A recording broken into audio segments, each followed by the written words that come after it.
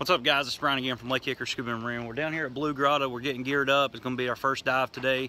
We're going down to the bottom of the grotto. It's about 100 feet deep. If you've never been here, this is a great place to get some experience for deep diving because you're not going to get lost. There's a rope that goes all the way down to the bottom of the grotto. It works around and comes back up. It's a great place for cavern training because once you get down below about 30 feet, there is an overhead environment, but there's still ambient light coming in from the surface, so it's great for cavern training as well. There's a lot of other neat items down here. Of course, we got the air bell around 30 feet.